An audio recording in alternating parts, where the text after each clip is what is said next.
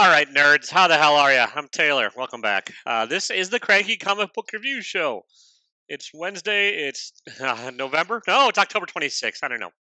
Time is fake, anyways. Dates aren't real. We're all going to hell in a handbasket. The Earth is warming up, and I don't know. We're probably getting a nuclear war. So let's talk about something meaningful like comic books.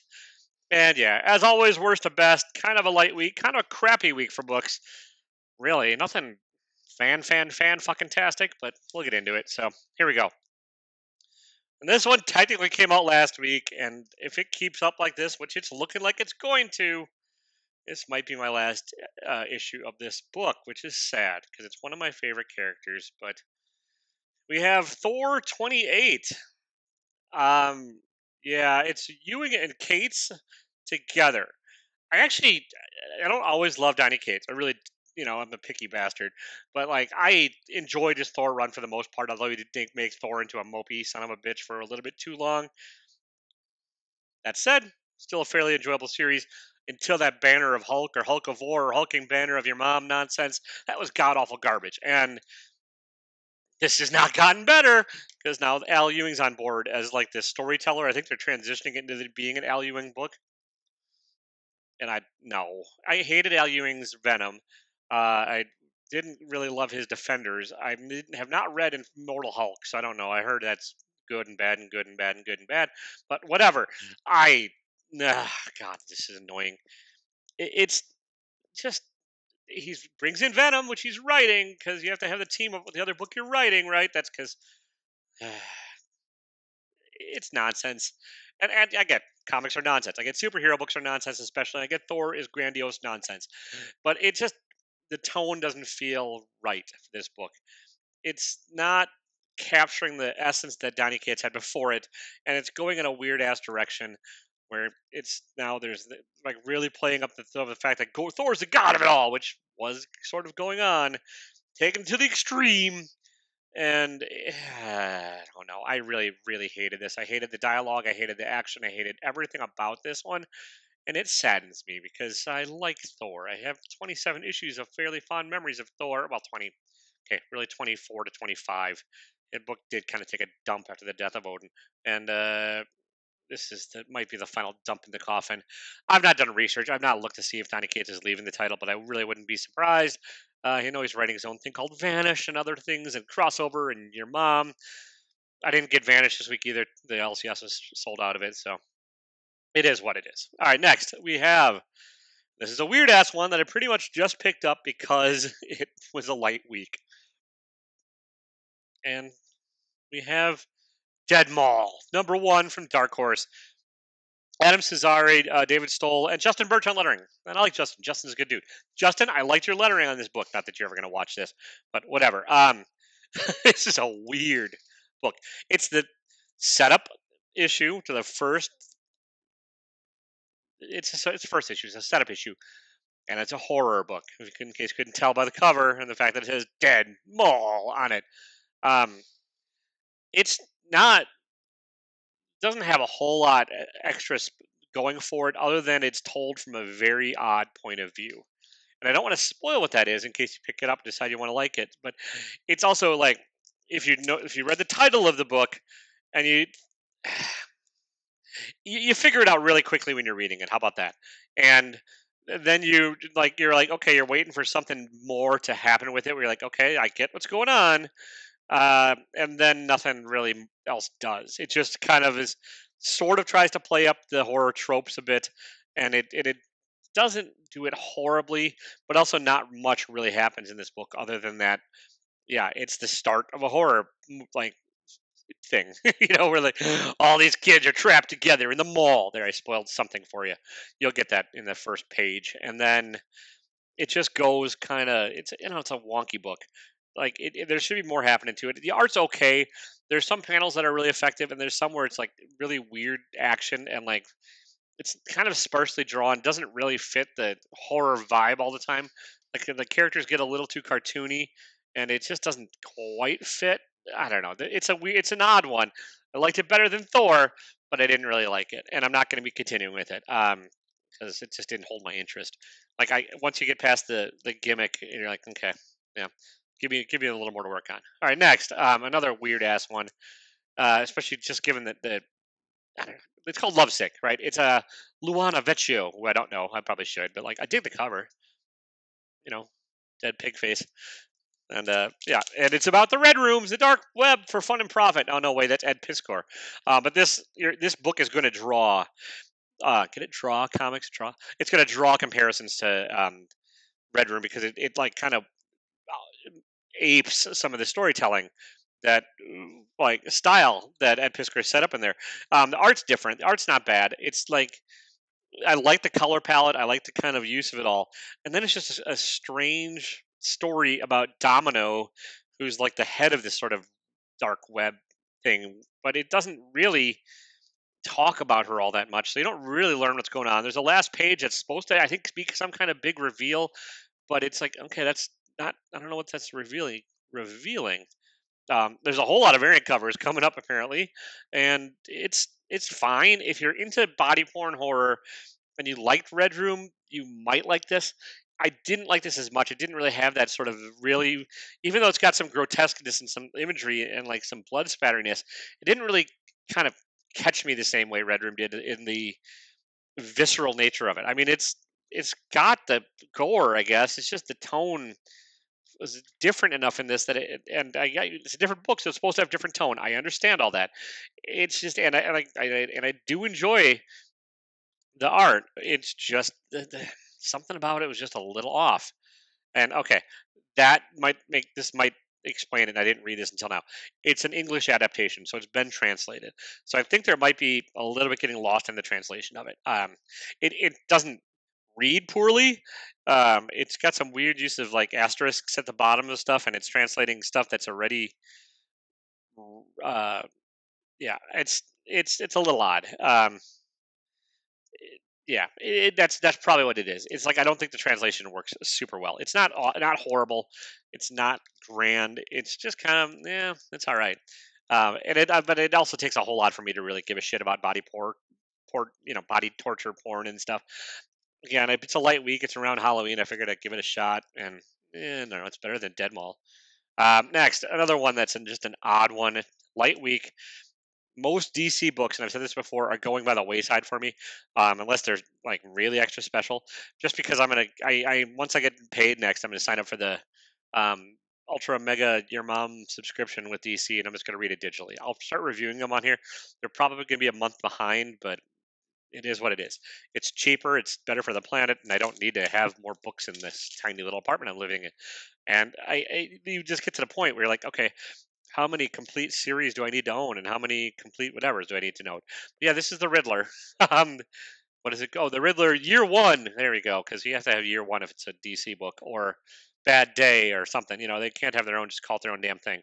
I dig the cover. It's written by Paul Dano, who played the Riddler in the Batman, and the art is by Stevan Subic. I might be butchering the pronunciation there, and I apologize, but like this is probably my favorite art of the week. I dig the art in this book. It's like creepy and gross and gorgeous, and it does a decent job of like capturing Paul Dano's likeness as the Joker, and it's got some abstractness to it. It kind of reminds me a bit of Dave McKean, kind of Bill Sienkiewicz, along those vibes, and like a little bit of use of like collage materials and overlay and alternative methods and means to make the imagery. It's dark, it's gritty, and that fits, and it's also got some like nice visual here. Like it's visually it's gorgeous. Writing wise, it's all right. Um, it feels like it's Paul Dano's first comic. It might not be, but it sort of feels like it. One of the things he does not do as in a writer, which I dig, which I like, is he's not overly verbose. Like a lot of first time comic writers tend to just dump a ton of words at you. This is pretty sparse in that department. Like there is not a lot of dialogue. There's not a lot of exposition here. Like he allows the artist to tell most of the story visually. Um, it's just that the story itself pretty predictable, not super interesting at this point. And while it is gorgeous, it mostly like most of this book is just an internal dialogue of what's going on in the Riddler's head. And there are some cheesy like ways that um, Dano is tying this Riddler into like the previously established Riddler. So it's better than the others that I've read this week. It's not amazing, but the art really does elevate it a bit, and it's a rare case for me where I think the art has more impact than the story. I think they all tend to tie together, and I think they're necessary for a good comic. And while I don't think this is a great comic, I think it's decent, and I think a lot of that has to do with the artwork. So, if you love the Riddler, if you love the Batman movie, maybe pick this one up. But like, you could also probably just skip it and wait for trade paperback or read it digitally, like I'm going to do with the rest of the series, because I didn't grab me enough to want to pick this up, even though it is gorgeous. It's got that nice sensibility that kind of tugs at my heartstrings artistically, but it's just not enough there to grab me. All right, next we have Strange Academy Finals #1. I thought this was a one shot. It is not. It is like at least it may be something that's in an interim book that's going to come back in like season 2 or like next season, next year's class of whatever he's going to call it for Strange Academy. But this story does not get completed in this issue, so I was a little surprised by that. It's still Scotty Young telling the story. It's still Roberto Ramos on the art, so that's great. The coloring feels a little weird. I think there might be a different colorist than there were on the previous volume, but I didn't go back and look because that's research, people, and who has time for that? I bought these books today. I'm reading them, and I'm putting the interview out, or putting the review out. That's how fast I roll. I'm fast, like a ninja. And I worked out and I got lazy. But yeah, it just feels like really kind of heavy-handed with the coloring, kind of over the top. And it might be the same colorist that was at the last issues of this stuff, but like it just doesn't quite feel like it did at the beginning of Strange Academy. And I got the characters go on a journey, and dark things happen, and dark things are happening in this world, and darkness is afoot. Um, yeah, I just didn't. The coloring just felt a little off, and also I still like this book. I still think it's entertaining. I still really enjoy the Strange Academy series, and I've loved that what Scotty Young has done with it. And I love what Romero Ramos has done with it. I love that they've done every book together. There's not been a fill-in artist on anything other than there was like a spin-off thing that had a different person, but that wasn't really part of the actual story. It was tie into some dumb shit. It might have been like King and Black, or I can't remember what it tied into. It is something stupid.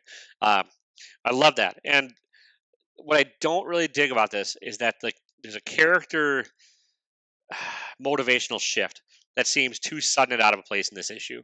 I think it probably was set up a bit in the previous series, the Strange Academy Volume 1, but it didn't really feel like it had gotten to the point that it did in this one yet. I feel like we're missing a step or two, and like it's just a little out there. I mean, I get what Scotty Young's going for, and I get like he needed to, I guess, have a reason for this book to exist, but it's a strange one, and it feels like it's a setup.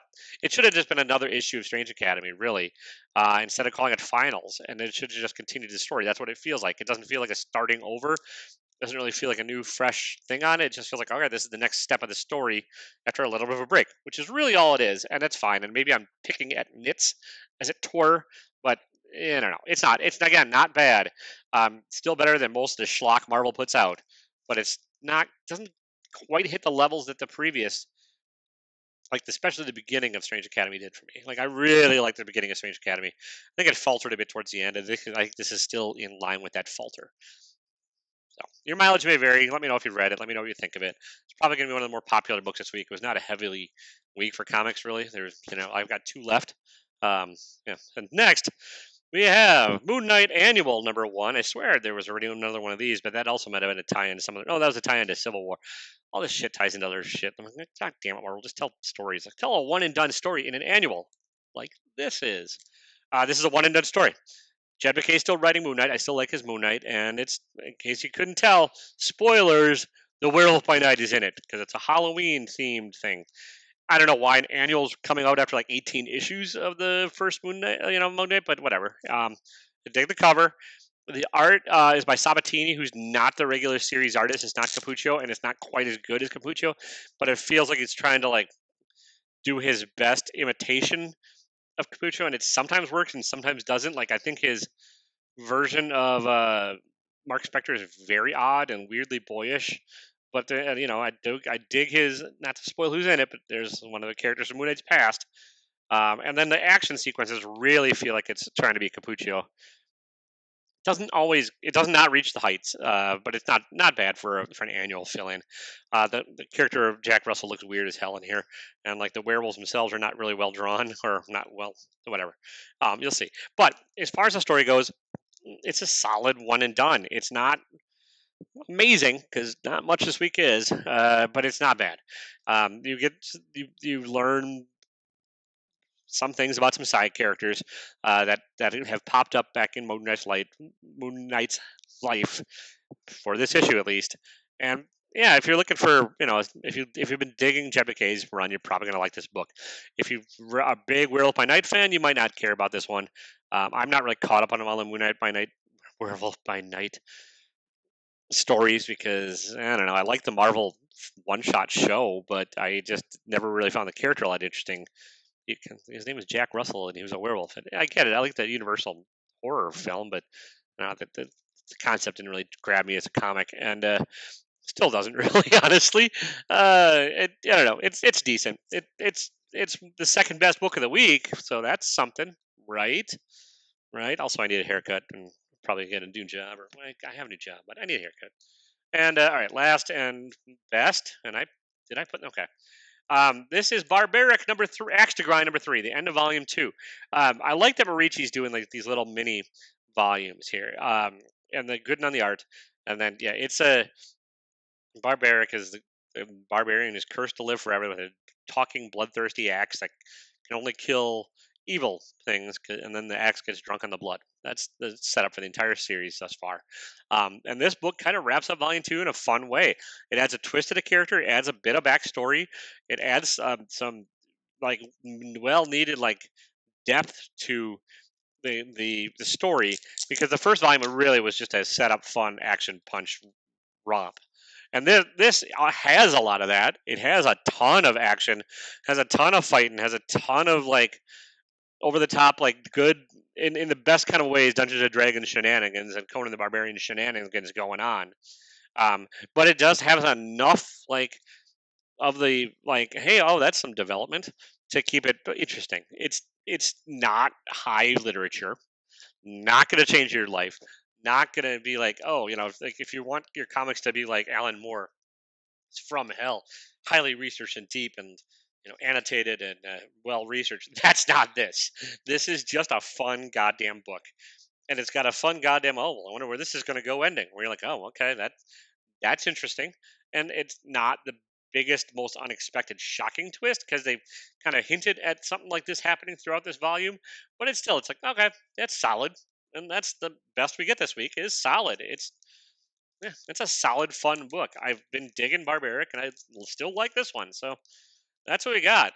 Yeah, it was not a heavy week for me. I mean, I think a bunch of DC shit came out, but no, nothing I really am into. Like, I'll read the Dark Crisis when it's all crisis is over, or crisis averted. Maybe they should just have a series called Crisis Averted where nothing happens. I'd buy that. But yeah, we have this shit. This is god awful. This was not great, other than Justin's lettering. Justin Birch. He's on YouTube and on Twitter. It's funny on Twitter. Eats pepperoni rolls. Lovesick, which is translated and a little bit bizarre. Dig the cover. Dig the art. Stories, eh. And yeah, gorgeous Riddler. Okay-ish story. Not much of a story, but what there was okay-ish. Weirdly bizarre character transitions, but still fun. Strange Academy. And a nice one and done Moon Knight annual, better than most annuals tend to be, and Barbaric, which is my book of the week. So that's what I've got. Not a whole shitload out here. For those of you that did donate to the Comics Cure Cancer last week, that was awesome of you. I appreciate it. And the community managed to raise over $20,000 for the American Cancer Society. That's fantastic. Big shout out to Rob's Fat Stacks, who did a lot of the heavy lifting and organized the event, and like just kind of was a beast of a man running a marathon thing all weekend long. I don't think he slept all weekend. I still don't think he slept. And big shout out. And shout out to everybody else that helped and participated. It was awesome. Great to see the community come together and great to see all these great things happen. If you did not get a chance to donate and you still want to, you can hit up Rob's Fat Stacks. Just Google him on here, and he still has like the donation links open. Otherwise, maybe think about it next year because like it's turning into a pretty big event, fighting something that's affected everybody's lives, and it's just it's a worthy cause. So that's all I've got. I'm gonna get the hell out of here and I don't know, make a sandwich or some shit. So don't be a dick. See y'all next week, probably.